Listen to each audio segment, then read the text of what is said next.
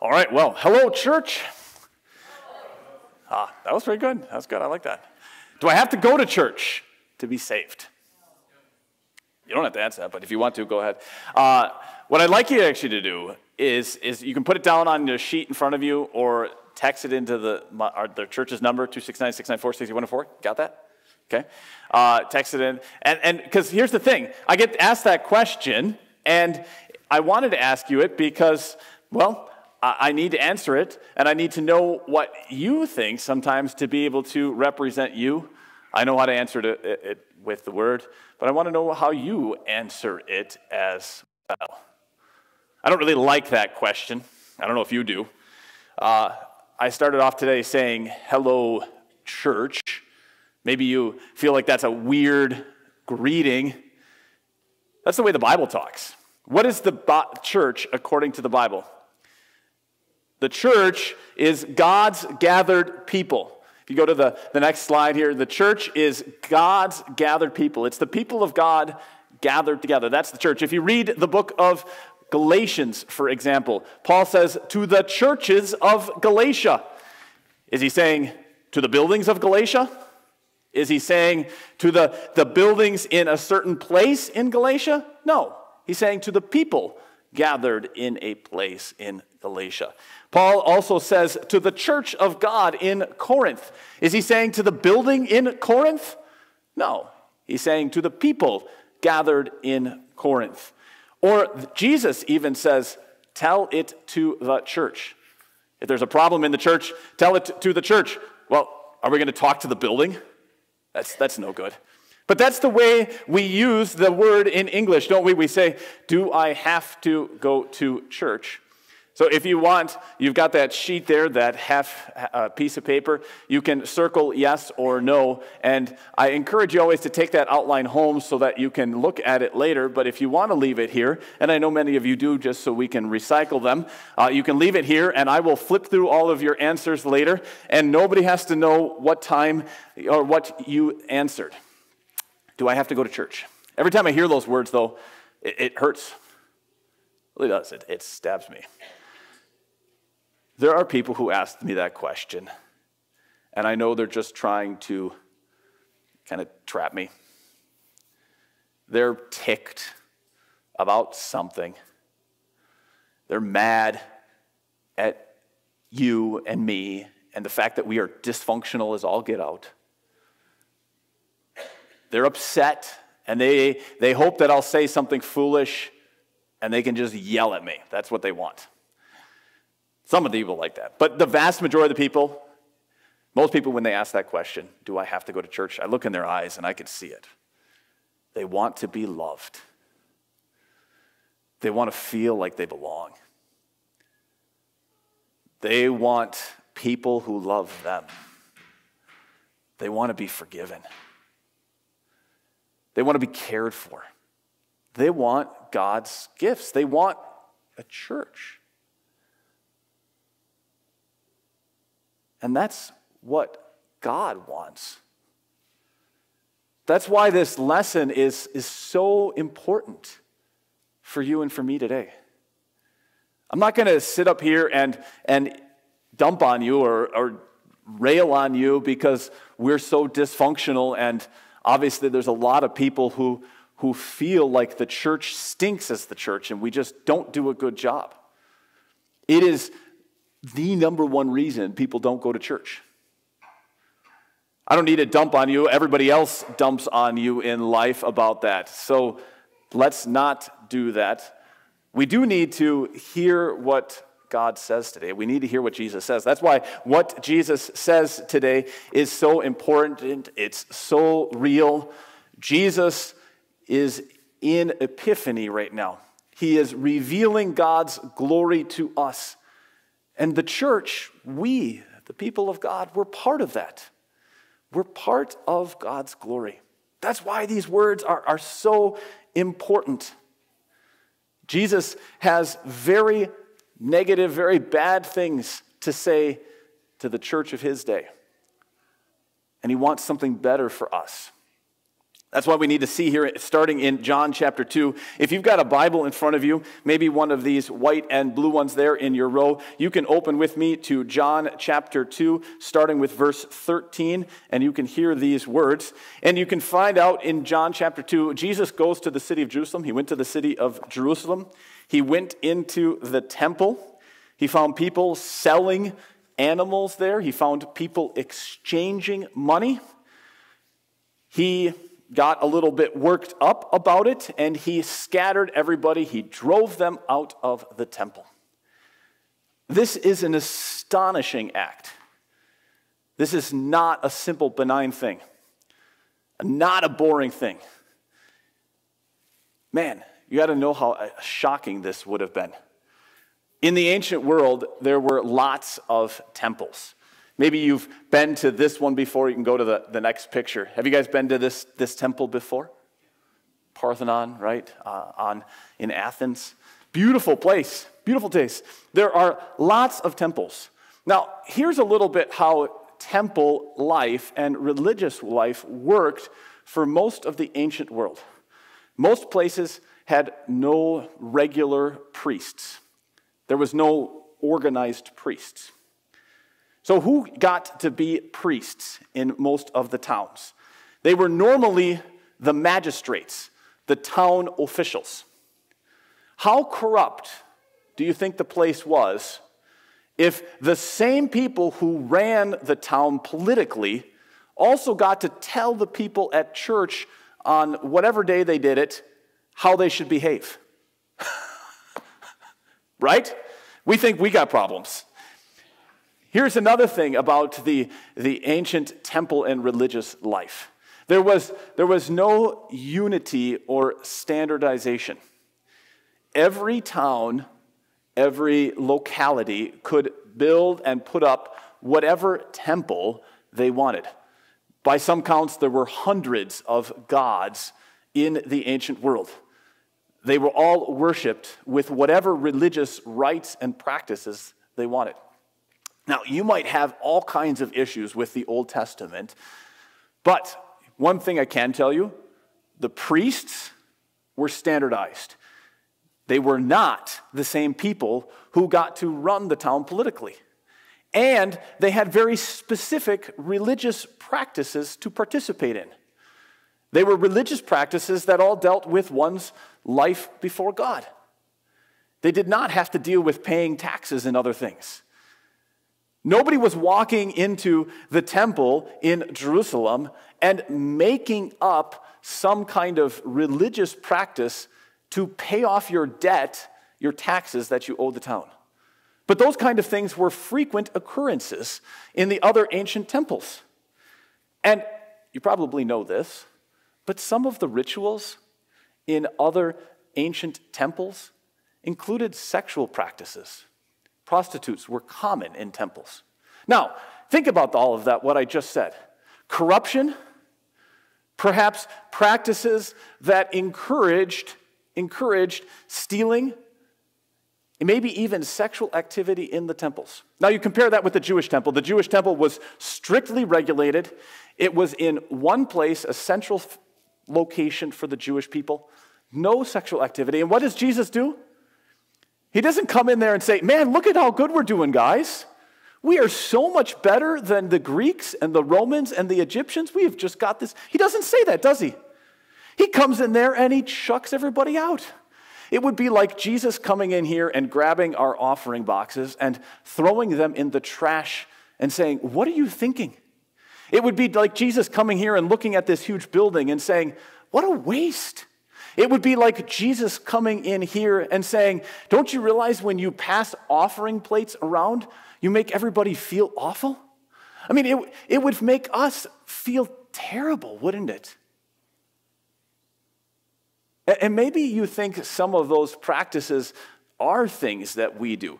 You know, if you perhaps are not familiar with Christianity, or you haven't spent as much time maybe thinking about these things, maybe you think that some of those things, like offering envelopes, right? Maybe we do those, you think, to make you feel bad, to kind of poke you a little bit on Sunday morning and say, oh yeah, I should really bring something to church again.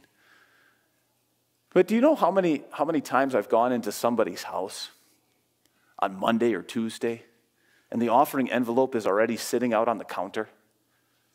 Because some dear soul on Sunday night said, this is the money I want to give God this week. And they said, I don't care if I feel like going to the bar on Thursday night, or if my kids ask me to go to a football game on Friday night, or if I have a car accident or some other bill comes up, I am giving this money to God. Right? They have set it aside. And Jesus comes in and he yells at people who do that. The temple was the center of the Jewish religious life. When we hear that when the temple was built, when Solomon built the temple, he said this is what happened. A dark cloud came down on the temple, and the glory of the Lord filled the temple. And then Solomon said, I have indeed built a magnificent temple for you, a place for you to dwell forever. The temple was the very place where God lived. The temple was, as one other New Testament writer has said, the temple was the divine dwelling place of God. It was the place where the Lord lived and ruled in the midst of his people, where he restored them and forgave them. A couple times a year, people would come from all over ancient Israel to that temple. They would offer their sacrifices. And commentators point out to us the cattle, the sheep, and the doves used there, especially for worshipers coming from a distance, it was a convenience and a service. It was no different than what we do when we put offering envelopes out and say, if you want to use these, you may. They were a convenience and a service. Can you believe what Jesus has done here? He has said, I don't like this. I'm going to throw this all out. I'm going to trash it all. Now, I don't know if Jesus would have picked offering envelopes if he was here today. I don't know if Jesus would have picked a building. I don't know if Jesus would have picked passing the offering plate. I'm not using those because I have some insight into God. I'm just using those because they're concrete, real examples of choices that we have made. Choices that we have made. But the thing is, we don't know. Maybe God would say the exact same thing about them. And how would that make you feel? Jesus was absolutely condemning, judging, rebuking these people. They had turned God's house from a place of worship into a place of buying and selling and conducting business. They dishonored God's name. They brought disgrace and shame on his holiness. It's not hard to see what he wanted when you read the next little phrase here. Did you read verse 17? It says, zeal for your house will consume me. The disciples watched what Jesus did, and they realized that he was consuming this house. Now, maybe some of you like fire. You like fire? I would guess many of you like to put up a campfire on a Friday night, but have you ever watched a wildfire? There's a huge difference, isn't there, between a campfire and a wildfire. They're both fires, aren't they? They're the exact same thing, essentially. But one fire, you control, it makes you warm, it makes you happy, it keeps you safe. The other fire, a consuming fire, a wildfire, you're not safe from it at all. When God describes himself, do you know what he says he's like? Exodus chapter 24, he says, to the Israelites, the glory of the Lord looked like a consuming fire. God is perfect. God is holy. That does not just mean that he is a nice fire, tame, to keep you warm and safe and happy in life. He is a destroying, consuming, devouring fire. He will chew up everything and anything that is not perfect in this world. He will eat it all up. That's what this means. And what Jesus did in the temple was to consume and devour and eat up everything in his path. Everything that was not perfect, everything that was not holy, everything that was not good.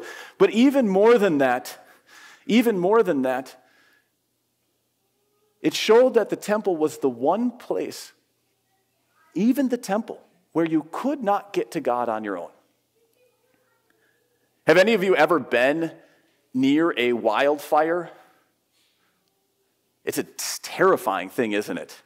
It's an absolutely frightening and terrifying thing to watch a wildfire rip through the mountains and be carried by the winds down the hill. Where can you hide and be safe from a wildfire? There's only two things you can do. You get in your car and you drive away as fast as you can and you hope that you can outrun it. Or, what else do? You build a fire break, right? And you make the fire burn up all the land back into the fire so that you can hide into the fire. You can hide under it, right? That's the only ways to be safe from a wildfire. Do you see what Jesus said about himself? He didn't just say that he was a consuming fire. He also said in this lesson, destroy this temple and I will raise it again in 3 days. That's what verse 19 says. Jump ahead, right? Look at that. Verse 19, destroy this temple and I will raise it again in 3 days. Jesus is saying, I will get consumed by the fire so that you can be safe. I am the one place where you can hide that will absolutely protect you. That's the true point of this lesson. N.T. Wright, one of the great commentators on the New Testament, he says, in this lesson, Jesus is absolutely condemning many of the practices of the temple. But more than that, he is saying, the temple has now been replaced. I am the true temple, and I have come among you so that you can have safety. You know, every other religion says, go build a temple. Jesus says, I am the temple. Every other religion says, go do certain things so that you can get right with God. Jesus says, I am doing things so that you are right with God. Every other religion says, man, if you bow low enough, maybe you can keep God happy with your life and you'll finally be safe. Jesus says, I will keep you safe from all of the dangers of hell and judgment and wrath and everything else that could come bad on you. Friends, that's the gospel. That there is one place for you and I, above everything else, where we can actually be safe in this life and get close to God. Jesus gathers this people to himself so that you and I can be close to God. So, how do we answer that question, do I have to go to church? Well, I always say no first. No, because there's no Bible passage that says you have to go to church. You're not going to find it. You will find passages that say worship God, serve him only, but no Bible passage that says that you have to go to church. But then you have to say yes. You have to be part of God's church. But we think about it all wrong. Let me give you a comparison so you can think about it. How many of you are part of clubs? Right, you don't have to raise your hands. Just think to yourself, how many of you are part of some club, some organization? You probably get some small benefits out of being part of that club. But if you don't pay your dues, are you still part of the club? No. And does the club do things for you? Does it benefit you more than what you put into the club? Probably not. You probably put way more effort into the club than you get out of the club. Now, compare being in a club to being in a marriage. I know, right? Another marriage picture, right? But think about this. What happens to you the instant that you put on a wedding ring? The instant that you put on that ring and you are married, I can guarantee you get more out of it than you put in. Now, might be some of you who you feel like you're getting the short end of the stick in your marriage. And if you're getting the short end of the stick, I'm sorry. I'd be glad to talk to you about that. But I can tell you for a fact, I get out of my marriage way more than I put into my marriage. And more importantly, I am married whether I like it or not. I mean to say, there are some days where I probably don't behave very well like I belong in a marriage. I'm still married. There are some days where some people are separated, but they're still married. They are part of that marriage whether they like it or not. The same thing is true of being in God's church. The instant you say, Jesus is my Savior and Lord, you are part of the church, whether you like it or not. It's not like being in a club, where if you forget to pay your dues, or you forget to show up, or you don't put in enough time and enough energy and enough effort, you don't get anything out of it. When you say, I believe in Jesus as my Savior and Lord, that second, you are part of the church. It is a fact. It is a spiritual reality. And you are gaining more from it than you have ever put into it. You are forgiven. You are blessed. Heaven is yours. God is your Father. You are loved. You have a place to belong. Man, what else do you want in life? The only question is, will you live like you're married? Will you live like you're loved? Will you live like you're forgiven? Will you enjoy the house? Will you come home? Will you be part of the family? Friends, every one of you who says, I believe in Jesus, you are part of the church. You are one of God's children. You belong in this house. Jesus has gathered you here. Will you live that way? We are part of that family because Jesus has gathered us. So let's pray that that would be part of our lives every day.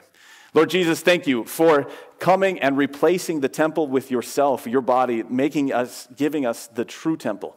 You are the head of the church. You are the builder of that church. You have brought us into yourself so that each and every day, whether we always feel it or notice it or like it or not, we are part of your family. It's like being married. God, you have made us your very own, whether we always behave that way, whether we always like it or not, whether it always seems happy to us or not, we are your people. Lord, we ask that you would make your church holy, would make your church your beacon in this world of grace, of beauty, of glory, of power, so that people would be ushered into your holy presence, so that people would be brought to you to know you, not just as a consuming fire, but as a protecting fire, the fire that saves us from all of the dangers of our lives. We pray for this in Jesus' name. Amen.